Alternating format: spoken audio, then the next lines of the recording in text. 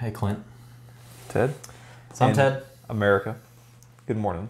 You're America. Well, good morning to America, except California. Yeah. Other words for you. Today we're going to be talking about truck guns. Should you have one? Not necessarily like politically do you have the right to, but more so comparing firearm theft rates to defensive uses, crime rates, how often situations arise that you might use it. In the end, through this research, we pretty much determined absolutely nothing. Just determine it on your own. But so turn the video off now and don't even watch it. It's worthless. Yep. Just go ahead and put in your 10.5, your 11.5, 300 blackout, whatever you're running. No. So based on an NPR study, as trustworthy as they are, but these are actually reported from the police departments. In terms of firearms stolen from vehicles per X number of people, there's Memphis, Nashville, Atlanta, and St. Louis replied. Stolen. So Memphis, one firearm is stolen per 511 people, and that's just from vehicles, according to the police department. Nashville, one per 1,050 people. So about half the rate are being stolen in Nashville compared to Memphis. Atlanta is one per 487, and St. Louis is one per 532 people. So that averages out to where one firearm is stolen from a vehicle per 688 people, at least in these four larger metropolitan cities. Which brings you to the topic of, when we were discussing statistics like this, and you're trying to compare them to yourself, where do you live at? Do you live in a city, similar to these, right? And we don't have the information for it within this study. But the other thing is, where do you live within the city? Of course, living in the county, these are going to be much lower crime rates in any county versus especially a big city. So just to get an idea, so one firearm stolen per 688 people just from vehicles. There's also one homicide per 20,000 people. So statistically speaking, you're about 30 times more likely to have a firearm stolen from your vehicle than you are to be murdered. That being said, there's far more situations that you would need a firearm other than I'm going to die. It could just be robber, burglary, anything like that. And these are homicide statistics, so it's not including just somebody getting shot. Within those homicides, at minimum, you're looking 50, 60% plus are either gang or drug related. There's potentially more that people were honest about. And so that brings us to a big thing of, what are you doing daily? If you're not within illegal drug deals or gang, you substantially cut this risk down of your opportunity to get killed. So other than just homicides, just looking at firearm incidents in general, so this could be someone was shot at, this could be someone was injured. You're looking at 465,000 firearm incidents per year, roughly, which is about one incident per 755 people. And if you include the homicides, it's one per 731. So just to remind you, there was one firearm stolen per 688 people, and there's one firearm incident per 731 people. So that's near about a 1-to-1 ratio. Close, yeah. Then you've also got knife crime, vehicular assaults. You've also just got straight up aggravated assaults where people are just beating each other with nothing but fists. I mean, headbutts and meth strength. Yeah, catching a fade. So it's starting to lean in the favor where you might want to keep one on you. All right, so now that we're kind of leaning in the favor of where you might keep a gun on you, just depending on where you live, or not on you, you're going to keep one on you. You should, but in your vehicle. Another reason people, they'll keep their level 3+ or their special threats or level 4 ceramics in the car, and they'll have it loaded up with, 3 mags and their IFAK, and they'll, run a 10.5, 10.3, 14.7 AR or something in the back, specifically for active shooter situations, which absolutely happen. You got they happen. What, Sandy Hook? That one. Was that stopped? Oh, you're saying was it stopped by? Yeah. What was the one that just happened? That was White Settlement, Jack something. Oh, you talking about the Texas, the FUD? Yeah. Oh, I forgot his last name. Sig 229 or 226. Yeah. Was it 357 Sig? Brought it back from the grave. Yep. Yeah. Dropped it from 25 feet. I want to say Jack Ryan, but that's a movie. Not a truck gun. Not a truck gun. Then you've also got another one stopped by a citizen, Sutherland Springs.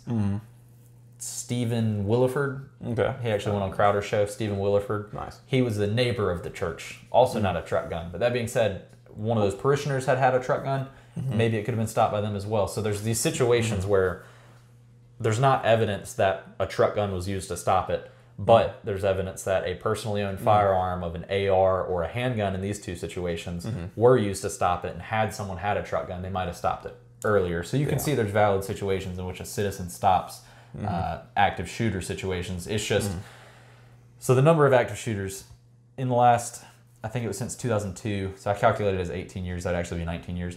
But assuming it was 18 years, I'm not going to redo the calculations, it would be 135 casualties per year. That's not deaths, that's casualties. As far as deaths, it's 49 per year, and 85 of those casualties were wounded. As far as per capita, what that is, so, you know, you have about a 1 in 700 if you're in one of these cities to have your firearm stolen. The likelihood that you're going to be a casualty, not a death, a casualty in an active shooter in the last 19 years, one casualty per 2.51 million people from an active shooter. Low. So super low likelihood. So absolutely, Stephen Williford and Jack, 357 SIG guy, absolute heroes. Yeah, it's amazing they had firearms on them and they were able to use them to save lives. That's a good thing to put. We're talking about truck guns here, but keep one on you. Which I'm sure if you're looking into the truck gun video, you probably have one on you. But first things first, carry one with you everywhere you go to get to your truck gun if you want to use it. But yeah, and then we're talking, of course. So where do you live at? You know, if you're living in the city, there's different sections of the city. If you live in an apartment complex, you're far more likely to have some sort of a vehicle crimes happen more so there because there's more vehicles to happen at. Nothing Fancy mentioned it in a video, and I wish I could remember which city it was, where there was sort of two crews that were going through these parking lots, one of which would try to identify trucks or vehicles that would be more likely, that they would believe would be more likely to have a firearm in them, whether it was a Ram 2500 with a Army 1775 sticker, USMC, whatever, NRA stickers, a Glock sticker, Brownings, for that. A lot of stickers. Yeah. You've also got things that you can see just in plain view, whether that be like knives, shell casings from hunting, anything like that, orange hats. Yeah. Anything like that, they would go through, and the first crew would just put a reflective sticker that wasn't really that noticeable, and they just put them on the bumpers, and they wouldn't do anything else. So if anything happened, they're just tagging vehicles. Yeah. Probably nothing. Probably not even gonna get charged. Second crew would come through, just dull little flashlight, would see which cars have reflectors. They'd either smash a window or test the handle, somehow get inside, and they'd rummage through it. And if they hit 8-9 vehicles that are like that, there's a good chance at least one of them's gonna have a gun. Yeah. So to avoid that. Yeah, definitely avoid that. The way we can avoid that is going to be Gray man. Gray man. And a lot of people say gray man, they never really do it. It's cringy. It's cringy. The term's cringy, but I mean, don't put stickers cargo on your vehicle. pants. Yeah. Cargo pants. Probably a no-no. Probably a no. If they see you get out of your car and you're rocking this kind of says, hey, I carry a gun. I'm supposed to go to the range today. I do not wear cargo pants. No. Yeah. I mean, but then your vehicle. Well, you got like randomly the third, fifth pocket or whatever. You can't see it. Okay. Randomly. Well, you can when you got a clip hanging out of it. You have a clip. Okay. Fair. All right. But vehicle-wise, no sticker on your vehicle, or stickers that don't elude. Bernie, definitely. The blue one with the yellow equal rights one. That's a good one. People would just typically assume you're a 20-year-old female or dude with a man bun. No offense to those of you with man buns. Getting a college education kind of thing. If you want to put the coexist with all the different religion emblems. Yeah, or just a peace sign. Another option to more expensive and not as easy, just hiding stuff away and no stickers. Window tint is decent with your state's legal, whatever the laws are. Then a second thing to do is the less light you have in, the better. So if you tint your windows and then also get the sunshade, the sun visor for the front windshield, you have much less light coming in. It's much harder to see in the vehicle if you do have items in there. Or say to look under, this is much easier. They have still a flashlight to look in, but it's much more challenging if you have window tint and a sunshade for them to see in your vehicle. So that's another thing you can do to protect yourself, which also goes now to securing. If you do have one in your vehicle, you have a truck gun, and one on you first, securing that truck gun would prevent. Yep, you can take, I don't know if it's 3/8 or 5/8. What I use, you can use cable locks, run it through the trigger guard. If it's a small enough one, if you're using like a 1/4-inch cable, you could probably run it through the mag well and through the ejection port, lock it to itself. There's various things you can actually run multiple cable locks. Just do one to the trigger guard, one through the action if you want to. Yeah. Just any way that you can secure it. Which, granted, they can still be defeated. Yeah. With a set of bolt cutters. Yep. You get Harbor Freight, and these guys are probably gonna have that. However, if they're just smash and grab, it takes a lot more time now to do that. So they're running the risk of time. Maybe they don't have that tool on them. Either way, secure it for sure. Especially if you have something like F-150 Silverado of a common year that's not like brand spanking new. There's probably, I don't know, is it Rhino safes? Oh, Gun Vault? Maybe Gun Vault, Gun where Vault. they're custom company. fitted, almost like the same way that gas tanks can be custom fitted to like an overlanding rig. There's guns, or just safes in general. They're not necessarily guns, but they're for guns.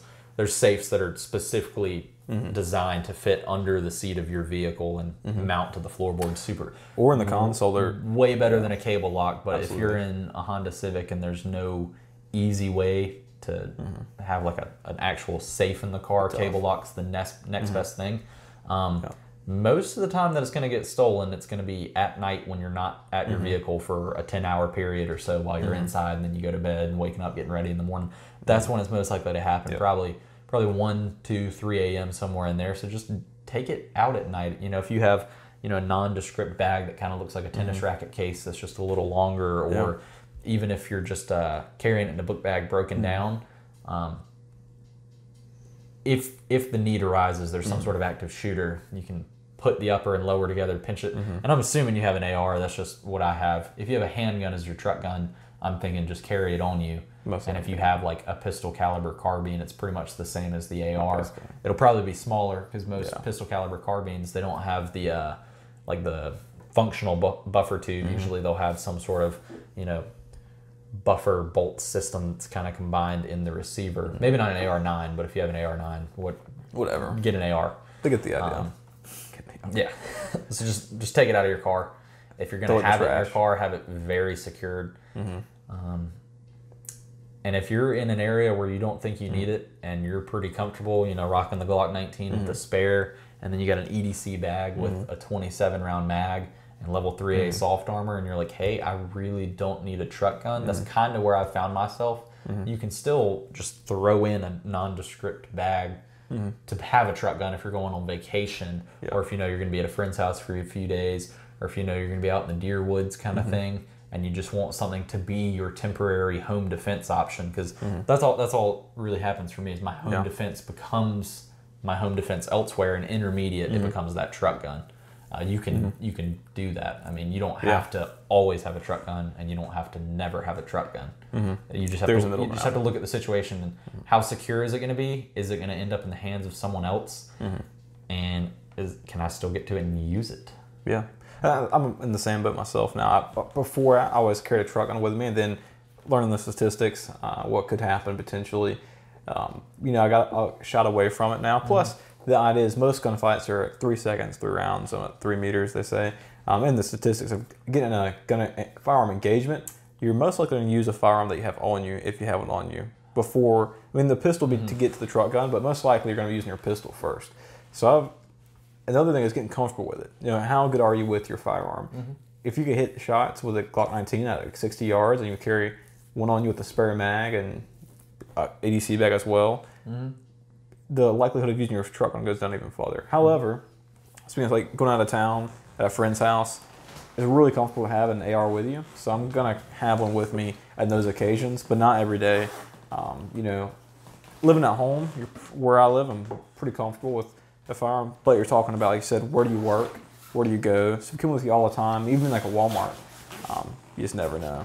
And the reason I'm getting away from a truck gun is because if I'm in a church, if I'm attending service, if I'm at some sort of place of business or a restaurant and it starts getting shot, I'm not going to leave the business and then re-enter, because the number one concern is just getting out of danger. So I'm not going to go back into it, especially because when you're talking about delayed time, you then got to consider first responders are going to start getting there, and you're going to be the guy with the gun at an active shooter scene.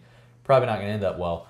I would rather just either address the threat while I'm in there, because if it's not enough to have 15 rounds plus 17 rounds plus 27 in your EDC bag, or 33 if you go with the big stick, plus level 3A armor that goes collarbone to belt, I don't know what sure else kind of an AR is going to do, you know? So, and then that's the other thing to talk about. Before I had this, had this mentality. I think a lot of guys get into when they're in the same this industry or hobby or this mindset, right? This hero mindset, which is great to have. I'm just saying, but hey, I'm gonna go to the truck, gun it, and then come back. For me personally, I'm either gonna, if the threat needs to be handled then and I'm gonna handle the threat immediately. If not, the concern not us growing up and getting older. Now, if you have a family, a wife, or kid, instead of going back and being a hero and trying to stop it, my first priority is to protect your family, right? Or my family. And you can't protect them if you relinquish that duty to go handle this other threat. Grant as much as you want to stop it. If you're thinking, like I said, first responders on the way, number one priority is get your family safe, secure, and get out of there. If you can handle the threat in the meantime as well, fantastic. But if not, I'm not going to go to the truck and come back. And if you are going to handle the threat, most likely it's what you have on your person at that time. Yeah. So. And the reason we take it so serious is because firearms being stolen have real consequences. A lot of people will just think, oh, I'll throw a Kel-Tec P11 in there because I got it for $200, and if it gets stolen, I'm out $200. So, well, I'm not out $500 for a Glock. Just thinking of the monetary. And it's like you have situations. You have Henderson County. Was it Ryan Hendricks? Henderson, North Carolina. Yeah, he's a deputy that was responding in Henderson County. There was a I forget what the initial was. I think the homeowner. Someone was going through their car. And he knew that he had a weapon in the car, and he had already called police when he saw him rummaging. There was actually gunfire exchange between the two, where the suspect had taken the firearm out of the center console of the vehicle, which I believe the vehicle was unsecured, not locked, and then the center console is not locked either, and the firearm is stored in there with ammunition, completely unsecured. Could have been avoided. So shots were exchanged, no one was hurt, but police, the deputies arrived on scene. Shots were exchanged. Both the suspect and one deputy were killed. He was shot in the face. I believe another deputy was there. They didn't shoot each other. The deputy was shot, and then the other deputy put down the suspect. But people die because firearms get taken. It's not just a monetary thing. It's not just a monetary value. So take that into consideration. If you have, Ford Transit, you're doing like an overlander rig, or you have some sort of truck where you can get that safe under, and you have a way to 100% secure that, like it's secured in your Rhino safe in your house, go for it. If you're in a safe area and you're always close to your vehicle, you're not going to leave it for any extended period of time, go for it, because you could be that 1 in 2.5 million. You could be that 1 in 1.5 million if you're in the last 8 years with active shooters. You could be the 1 in 20,000 that's going to get homicided, and that gun could be the difference, especially if you're 18, 19 and you don't have the capability to conceal carry in your state. It could be life or death for a lot of people, but it could also be life and death if it gets stolen. And if you think about the ones that get stolen, that's how majority of criminals that have firearms, they come from being stolen. That's where majority of them come from. There's also straw purchases, but majority of criminals that have firearms also got cartels. Were stolen. Yeah, our cartels and ghost guns that are coming in. At the very least, write down serial numbers. A lot of guys, when law enforcement first gets there and they're trying to ask the serial number for later on, they put it in a national database. If someone ever comes across it again, they can connect it back to that. Now, granted, the serial number could be filed off. However, one thing I do in general, and I think a lot of people do as well, make yourself a Google Drive and get an Excel spreadsheet. Yeah. So the red is either sold or traded, so I can keep count of very nice what goes where, and then I've even got my NFA items. So if there's anything you can do. Oh, I forgot I even had a Glock 22 Gen 3 RTF2 back in the day. Oh, I was running it like a Glock 17. Forgot, but I remember that now. And if anyone needs to know the serial number, you've got it. I've got it, and it was traded. But yeah, and I could go back in my emails and find out who I traded it to. Yeah. And now you know, you could give it to law enforcement if it ever comes up again. They can connect it, and you could get a firearm back. You could get your firearm back. But more importantly, they could connect it being stolen versus they come across it, and then it's just a random firearm on the street, and they have no idea if it's stolen or not. And hopefully that guilt led to you getting some sort of knowledge from it, and hey, I better secure it the next time. And hopefully it didn't lead to anything. Hopefully it was just recovered in a traffic stop, or it was found in a Sam's Club bathroom, anything like that. For sure. It happens. I guess it could. Yeah. A work truck at a landscaping company. It happens. It does happen. Yeah. All right. Well, basically, we're leaving it to you now, man. It's your choice. What are we going to do? If you need a truck gun, we will be doing a relatively in-depth video On comparing shotguns eventually. 10.5s, 11.5s, Yeah. 300 blackouts, suppressed, unsuppressed, Glock 19s, PCCs. various weapon lights. Yeah. I don't have PCC. I sold mine. I don't either. But we could talk about them. We Yeah, know we can about still them. You talk- had one. We have experience with them. We have experience. We sold them for a reason, but we'll have an in-depth video. Yeah. Check us out. You're watching us on Meaning of Man on YouTube. We are The Meaning of Man on Instagram. On the A lot of aesthetic pictures will be going on there. Yeah, if you want to fill your feet with good aesthetic guns, You'll see our wooden floors, whether it be in my apartment or his house. I don't know how to describe these floors, but check us out. They're gorgeous. You want to see our floors. We'll include a gun in there, but you really want to see our floors.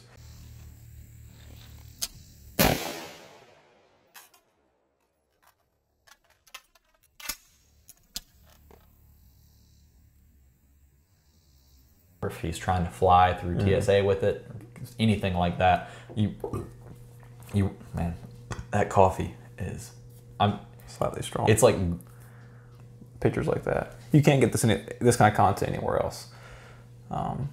Cobwebs. Wow, that's gross. You don't clean your ceilings. I don't even know how to describe it. Like, it's Thick. dusty. Disgusting. Where's that one even, where's the base of it? That's a good question. It's thick. Like the grinds dry out your tongue. Yeah. And I completely lost my train of thought. Sorry. That burp was like...